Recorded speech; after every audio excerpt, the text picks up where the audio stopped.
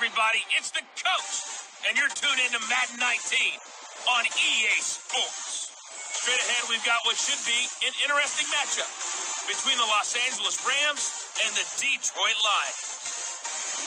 I'll have scores around the league for you at the half, but it's time for a little football. So we'll hand it over to our broadcast team, Brandon Gaudin and Charles Davis. First opened in 2002, there's a look inside Ford Field here in downtown Detroit, the Motor City. Nothing like the fanfare of introductions to an NFL game, and that was in evidence a moment ago.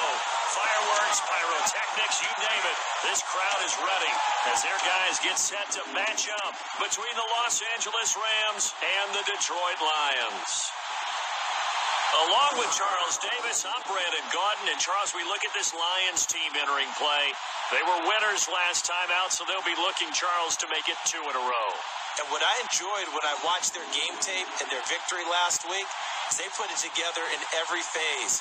Good offense, good defense, and some key plays on special teams